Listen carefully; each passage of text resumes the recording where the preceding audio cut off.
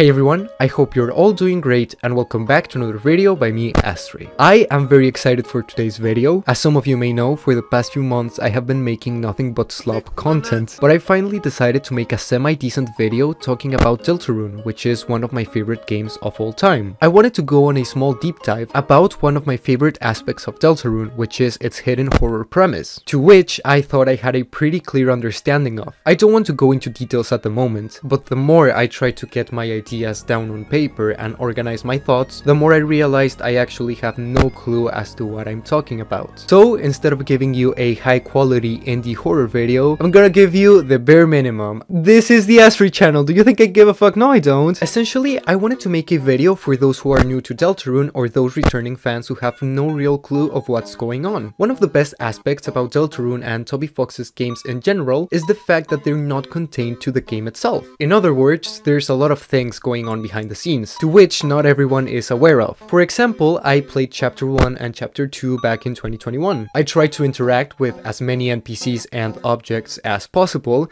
but apparently that wasn't nearly enough. When the status updates for Chapter 3 were starting to get released, everyone was drawing fan art of a character called Mike. Bitch, who? And if you're like me, someone who transitioned from being a hikikomori to a responsible adult to being a hikikomori again, I don't know what's going on. I feel exactly like Paint Grandpa. What the fuck is going on?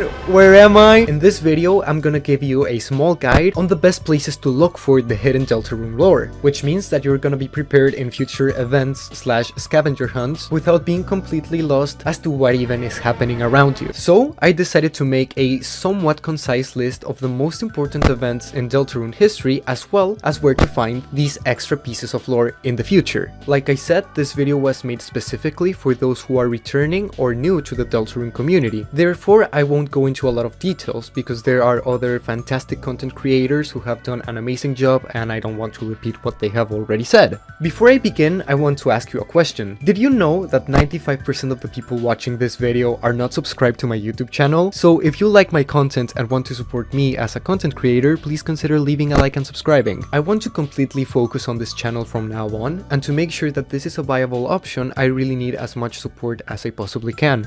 And with that out of the way, let's begin.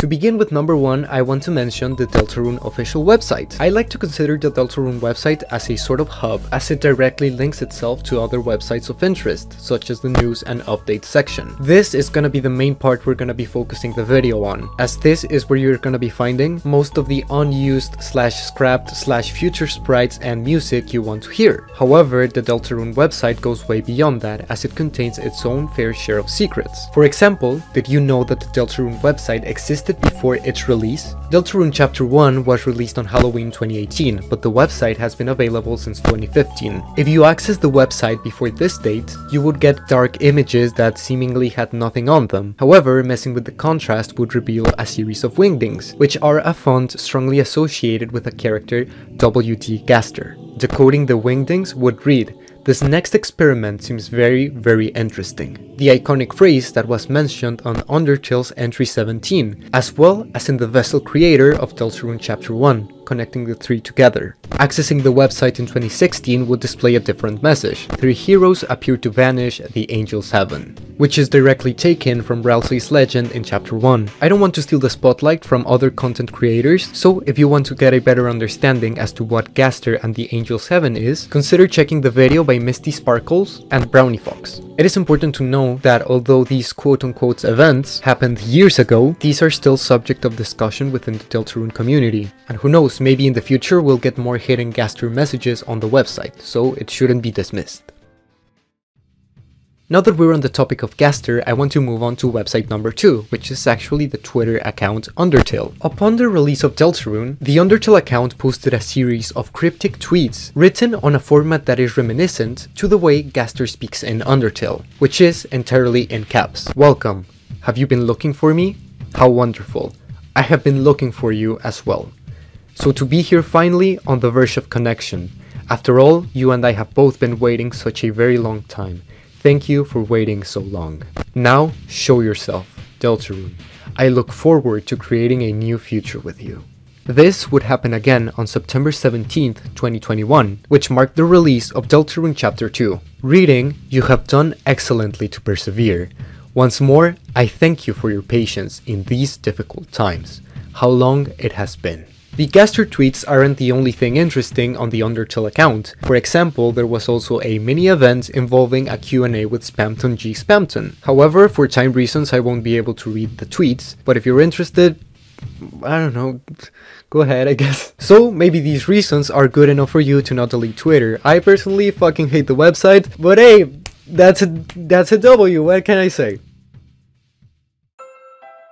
Now, let's move on to the Undertale/Deltarune newsletter. To access this section, you need to join the mailing list on the Deltarune official website. However, people have reposted them on various archives online. The most important aspect of the Undertale/Deltarune newsletters is the progress of Toby and the Deltarune team working on the current chapter of Deltarune. These newsletters tend to be seasonal/holiday related. They usually explain both what has been accomplished and the things they have been having trouble with, which means they will show off various scrapped sprites, ideas for following chapters, or just silly little goofy things. Look at them go. You can also read interviews by the other members of the Deltarune team, as well as just cool things going on Toby Fox's career, such as the Toho collaboration. I don't know if it's pronounced Tohu. I like to shower. Some of these newsletters also tease future plot points or merchandise. For example, the Autumn newsletter seems very keen on using words related to dreams or falling asleep, which could be interpreted in the relation to the Undertale alarm clock, or the fact that Deltarune Chapter 2 ends with the characters falling asleep in the living room. However, if you had to ask me, I wouldn't try to consider the Deltarune newsletters as focal points of speculation. In other words, I don't think there's much foreshadowing/in-universe stuff we should keep in mind while reading these. I think it's mostly just to show the progress on the game. But hey, I could be wrong, I don't know.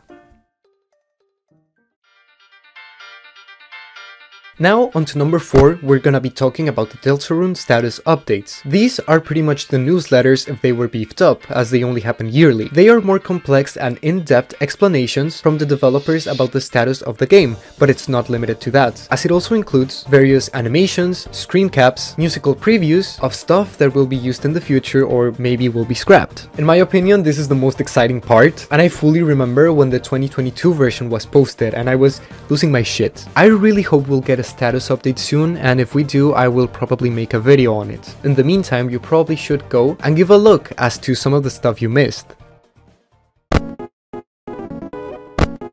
Now we're moving on to number 5, which I like to call the special events, which we pretty much have only had one, being the Spamton Sweepstakes. Spamton Sweepstakes was an event to raise money for the Child's Play charity, raising over $300,000, in which people could vote the fate of Spamton, donating money for freedom or for silence, which is kind of fucked to think about. There are no ways to describe how wonderful this event was, and I really hope we'll get to see something similar in the future. As you know, I really like niche, indie, obscure, internet horror and nostalgic media, so this is a treat for me. Emulating a website from the late 90s/early 2000s, you were able to earn prizes via giveaways, some of these including gift cards, shirts, and other things. However, this website is not only that, as it included plenty of hidden links going from the funny to the flat out disturbing. This website is incredibly fun, and I don't want to go in a tangent, but this is what gaming should be like. This event is the most united I've probably seen any fandom ever, and it was just a blast to see everything this website had to offer. Honestly, I don't even think I'm anywhere near done into discovering every single intricacy hidden over here. You get to see future content. For example, the mob/gangster styled sprites that are gonna be used in chapter 3, or other silly world building aspects. For example, seeing how the Deltarune characters text each other, to which I love how Noel does it, because it's just so 2009, it's so nice. This website was not only a celebration of the accomplishments of Deltarune and made for a really good cause, but it also hides some interesting things about Noel's lost sister, Des. I personally could make a whole nother video talking about Des, because there is so much to be said and we have nowhere near enough information to know what's happening. This website was an amazing way to show the fans a glimpse of the future of Deltarune Chapter 3, as well as the mysteries plaguing the Light World. And now on to number 6, which is the most obvious one, the game itself. Since the game is released by chapters, the best way to consume the game is by playing it. Chapter 1 and Chapter 2 were released completely free, and to my understanding Chapter 3 and Chapter 4 are gonna be sold in a bundle together. It originally was also going to include Chapter 5, but the team decided to separate Chapter 3 and 4 for the fandom to not, you know, starve to death, to which I'm not sure I'm a big fan of this move. I personally have no issue with waiting 10 more years for another chapter. That's a lie, I'm probably gonna be dead in 10 years. As any decent human being, I am against the exploitation of game developers, and I think it's just kinda lame to rush a passion project. And genuinely, I don't have any issue with waiting 2 more years for Chapter 3 and then Chapter 4. What actually worries me is the fact that since Deltarune Chapter 2 was an event rather than just a game release, I'm scared this is gonna affect the lifespan of Deltarune. I would say that when Deltarune Chapter 2 released, it was the best time to be an Undertale